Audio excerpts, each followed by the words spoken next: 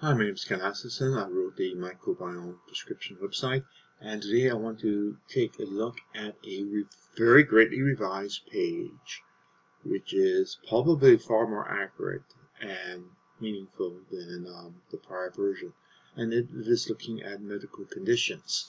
Now, first of all, I should mention that the location of this page is under component analysis, medical conditions. It won't show up until you set the display level appropriately. I believe.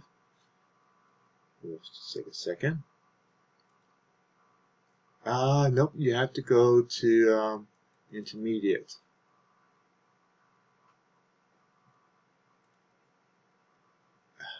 You have to go to advanced, which actually makes some sense.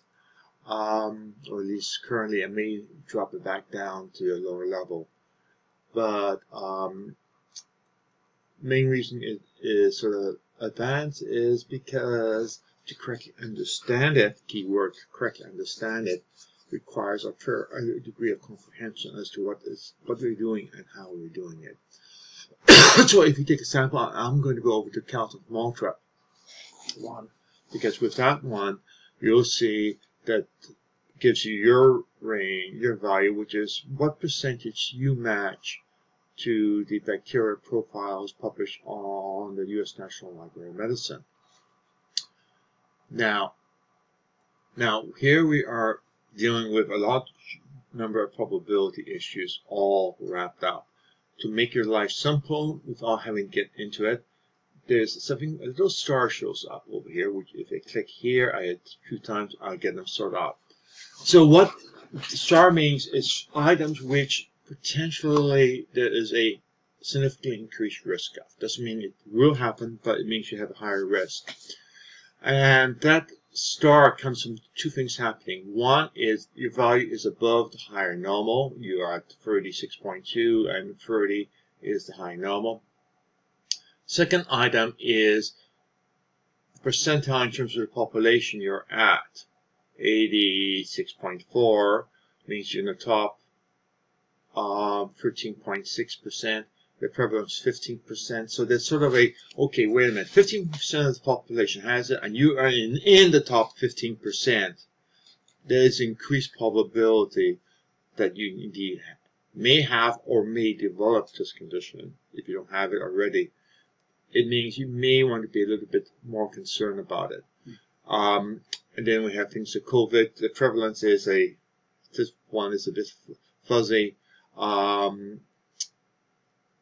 It's 50, 80, 31. Suggests that you may have had COVID and may have had the residue of the COVID infection, but not long COVID. Long COVID is also out there in the set of things. And then we have mood disorder. Prevalence is almost 30%.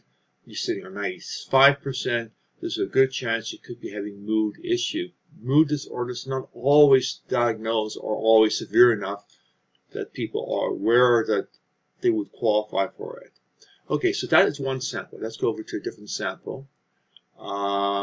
Let's go up to this sample. And again, we double click.